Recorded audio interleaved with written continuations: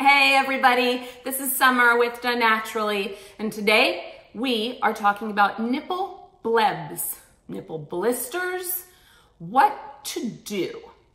Well, why am I holding a bowl? I'm gonna tell you. I'm holding a bowl because this is going to help the bleb, blister, whatever mom has on the tip of her nipple go away. Those blebs can be filled with fluid, milk, and they are painful. So we need to quickly get rid of them.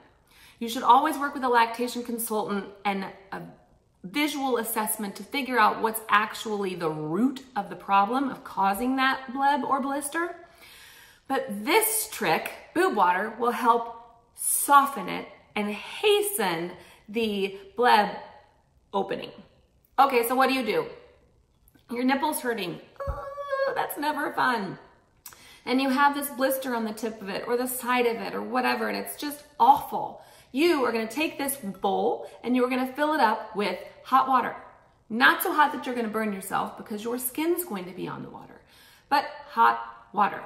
And then what you're going to do is soak the breast, the nipple, the tissue in the hot water several times a day, okay? You're literally taking the water and placing your boob in it, okay? It could be on the table.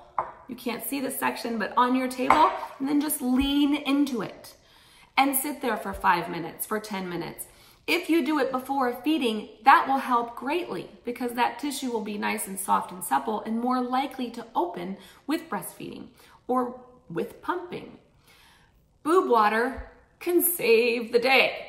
So when it opens, it's a good idea to, again, talk with a lactation consultant because there might be a need for a prescription ointment or something to help prevent further bacteria from growing on the nipple. So what have you learned today? If you have a nipple bleb or a blister, boob water can save the day. So that's all. If you like, give me a thumbs up.